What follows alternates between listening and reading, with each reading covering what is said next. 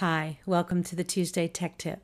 This week I'm going to show you how to print either labels or envelopes from your contact application on your Apple computer.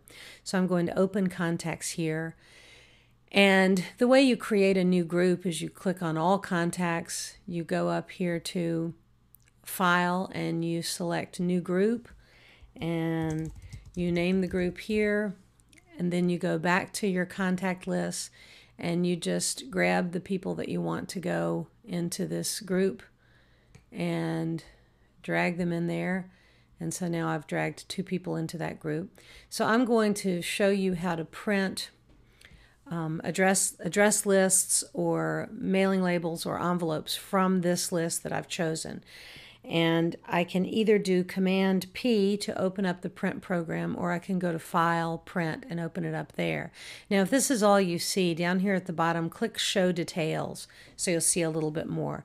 So you can see that the style that's chosen right now is envelopes. If you need to reformat that for a different size envelope, you actually have to go in here and define your custom envelope, and you would give the width, the height, how far over you wanted the recipient to be. You can choose whether or not a return address shows up here. And then if you wanted to print labels, you would just go here to Style and you would choose Mailing Labels. And here you would just enter the Avery code of whatever mailing label you were using. And if you had to do a custom one, you could again define a custom in this area and change it there.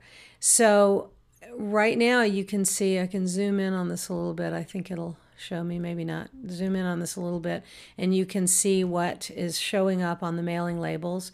You just hit print and you are ready to go with some mailing labels or some envelopes for holiday cards or New Year's cards. And I hope that was helpful, and thank you so much for stopping by.